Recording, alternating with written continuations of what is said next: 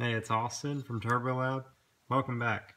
I wanted to share with you a Gtx3076r that I built for an Evo9 and tell you a little bit about it.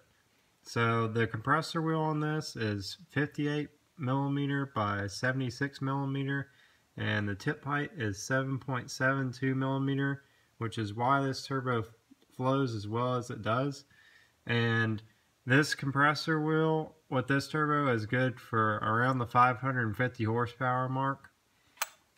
For the turbine, we use a TDO6HR blade turbine wheel. For this turbo build, we CNC machine the compressor covers, which I do write my own programs.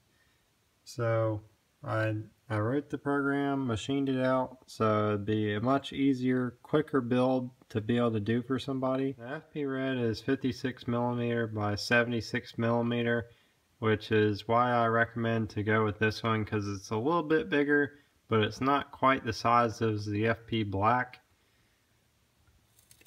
So this one's 58 millimeter, the red is 56 millimeter, and then the FP black is around 60 millimeter. The 60 millimeter is pretty close to the 25G.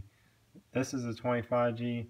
The 25G is a little bit bigger than the red by about half a millimeter. If you're looking to have this service done, you can always contact us at turbolabamerica@gmail.com.